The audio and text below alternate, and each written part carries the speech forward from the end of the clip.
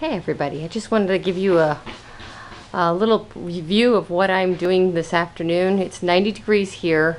My garden is full of herbs, and I've decided since the rain has stopped, I think we're out of our rainy season, I am going to start drying my basil, which is this. I got 2 big bundles, and I pretty much stripped this plant out by doing this, but I figured either it'll kick in and grow another set of leaves or it'll die off. But we're in Florida, so good chances are it's going to keep going. There's lots of greens on it yet, enough to feed the plant. It's chlorophyll that it needs. But there's bundles. There's 2 big bundles. And then I did my rosemary. Now, what you see here wasn't even half of the plant. So, why am I doing this? Because one, herbs are cheap and easy to grow, but they're hugely expensive to buy.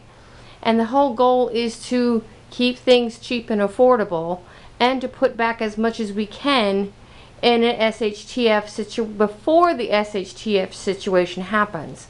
So, grow some herbs, put them in your flower gardens. This rosemary is an absolutely beautiful plant, and it actually is very bug repellent as well.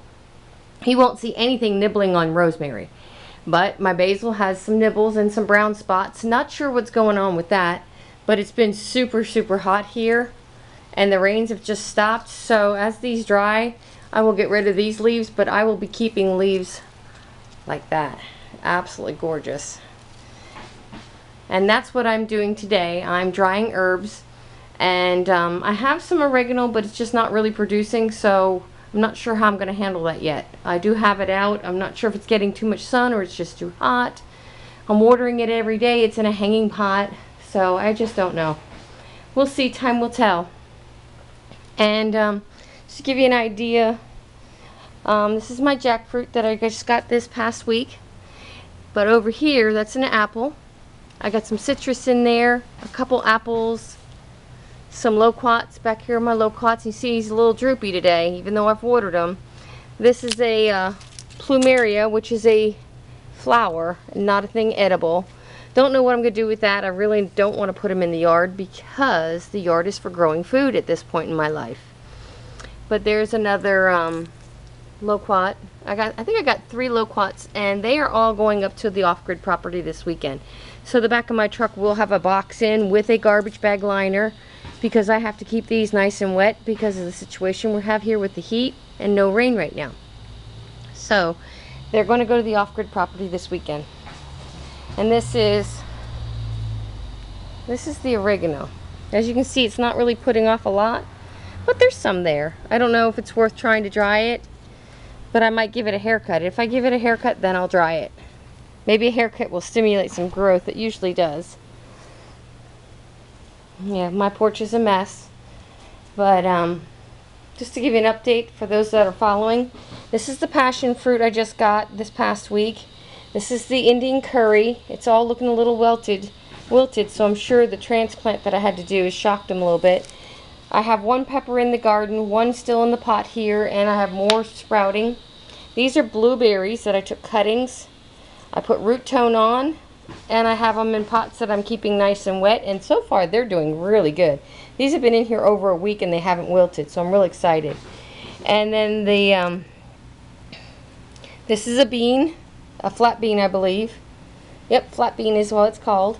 And then these are a type of thyme, and they smell really good, and I'm trying to see if I can get them rooted. When I got them, they had no roots on them. They were just cuttings. But if I can root them, then I can start drying some thyme as well, or maybe just take some leaves and dry them and just see how that goes. This was my other little jackfruit, and when I went to separate the 2, it lost its roots. I don't think he's going to make it, but we're going to keep him root toned and trying. And then the other thing I'm doing is in here. This is my first year trying to work with a seed starter kit. And so far, as you can see, it's working really well. I just put some more water in here because of how hot it is. Now these seeds I just put in here yesterday. And you can see I have 1 sprouted already, so it must like this container. So I got some broccoli, beefsteak tomatoes. That's what these are. These are the beefsteaks. I got 2 rows of broccoli, and then I have cabbage and peppers. So I got some cabbage and peppers coming in here. We just got to keep them covered and try to keep them from drying out too much in this heat. I have them in partial sun. This only gets sun in the afternoon, and I'll spin this around so that it gets out of the heat for the rest of the day.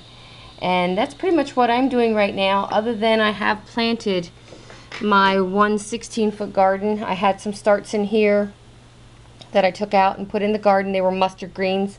They may not make it because the heat is so intense yet. So I also planted some carrots, some radishes, some snap peas, sugar snap peas. What else did I plant? Some potatoes. It'll be my first try at potatoes in the ground in the garden. I have tried the bucket method and it did not work for me.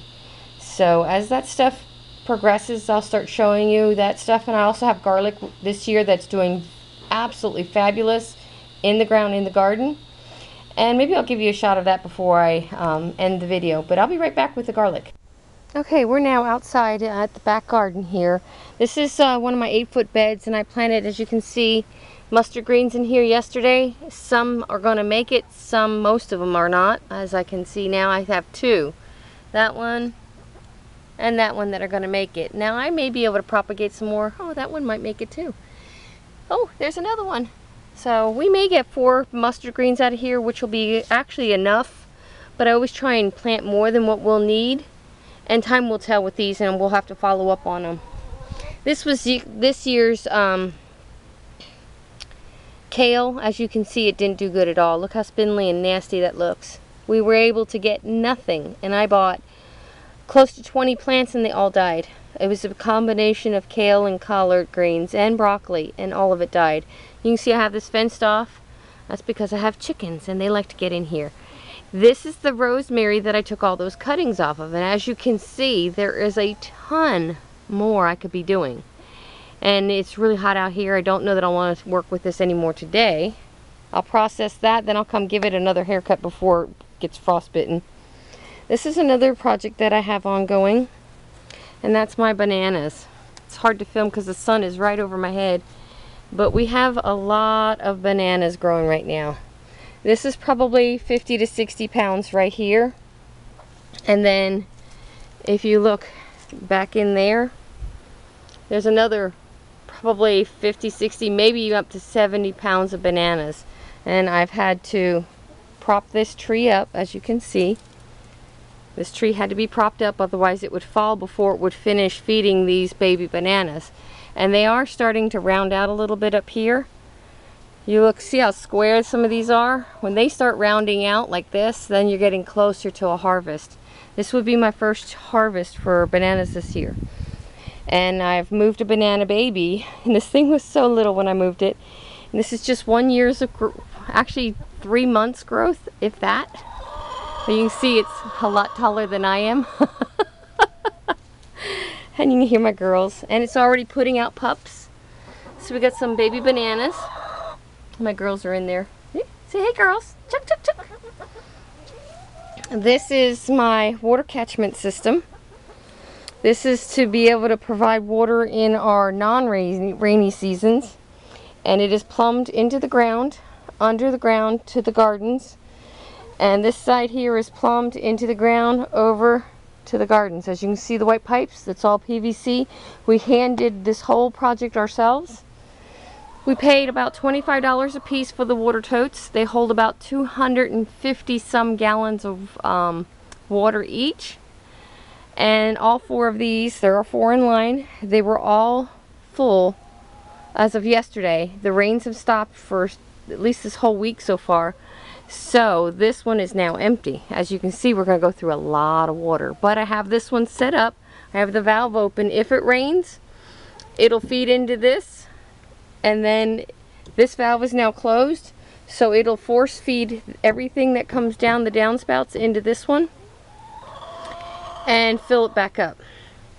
And my next time for watering, I'll empty another barrel, maybe a lower one, that way I can gravity feed everything down.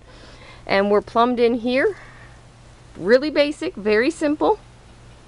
We're plumbed in from this side of the house. And this is just the back side of the house. The front side is not catching water at all. You have some gardens that are not in use right now. Most of them are not. So I have to reframe this one out, because when we did it, it was a quick throw together. We had some pallets, threw them in there, and as you can see, they're crumbling. This is the other side. You can see the pipe. It's coming directly off the rain catch up there and into those barrels. And the girls want to say hi. Hi, girls. Hi. Hi, girls. Hi, Chuck Chucks. Hi, Chuck Chucks. Yes, say hi. That's Bubbles right there. She's my big girl. And the black and white ones are Pebbles and Sandy. And then the really pretty red one is Red. It's that simple. Yeah, we shouldn't have named them. It's going to be hard to eat them when the day comes. Right now, they're my egg layers. They're molting, so you can see a lot of feathers laying. And when a chicken molts, they stop laying. So right now, they're pets. Till they start laying again. These are my blueberries. I did give them a haircut this past week, and I'm growing those haircuts. Here's my garlic. I got a nice set of garlic here. Cucumbers. I got my potatoes planted right in here. This post here is a divider to let me know where the potatoes are. They're right in here. And, oh, nope, potatoes are right in there. Sorry. And then I have a pepper here.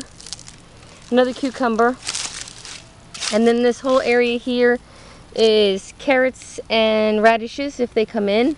I have a tomato that was a volunteer that I found over by one of my mango trees. So I planted it.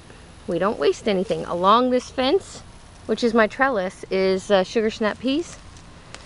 This here was, I think, zucchini. I've had absolutely no luck with zucchini. Something's eating them, and they just don't seem to like it down here. So I've had no luck with that. And then this whole patch here is going to be spinach if it comes through. Yes, my garden has a lot of bark mulch in it. It's been in now almost a year. It is breaking down. That's why the soil is getting so nice and dark. So it is breaking down nicely. And that's pretty much the garden. The tree I'm under is a pigeon pea tree. If you've never tried pigeon peas, I'd highly recommend them. They're super easy to grow in a warm climate. So we're in Central Florida, and they're going to do really well. Really well. I planted 3 together in a group. And then down the hill a little further, I have another 2. And they seem to be doing just fine this close together. As you can see, I keep the center pruned out pretty heavy. That way light and air can get through these trees.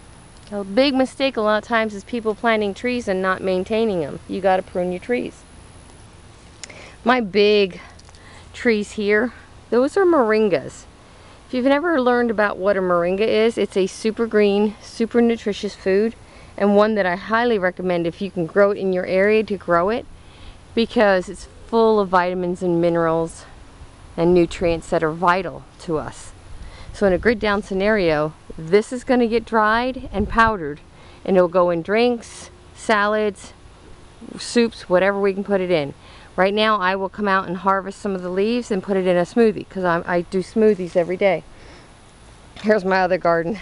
That's where all my compost goes right now. And as I throw compost in there, some things will sprout, some things don't. And the chickens stir it up. So that's just a garden. Literally, we're building soil in that garden. And that's how I did, that's my coffee grounds with the filters. Yes, that filter will break down. We've been doing that for years. And we get the coffee grounds for free. And this garden, this part of the garden is an old compost pile that I had, and then I spread it out. And this will be a really vibrant garden once I get enough plants going to get this one up and running. Yeah, I got some weeding to do, but they're not in the garden. That's the key, I think. But yeah, you can see I have rain barrels all over the place. There is a barrel full of water over there, and it's been full for probably 2 years. Maybe someday I'll get a pump and be able to empty it into a garden. I don't know. We'll see. I got all kinds of baby trees out there in the distance. My goal is to fill this whole lawn up at some point with trees, because this is one heck of a yard to mow, because I have to mow down this hill. And it goes down to the creek, which is down there. Yes, I called it a crick. This is actually drainage from a swamp that is in the back here. There's a huge swamp back in there, and it drains down through these guys and drains through this, and then if you follow this will drain into a lake that's down the road from us. So we have a lot of water sources here.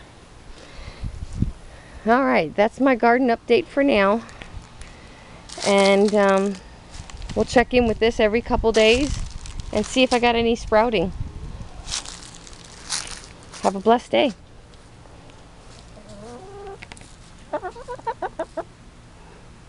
You guys are so cute. Yes, you are. You're so cute.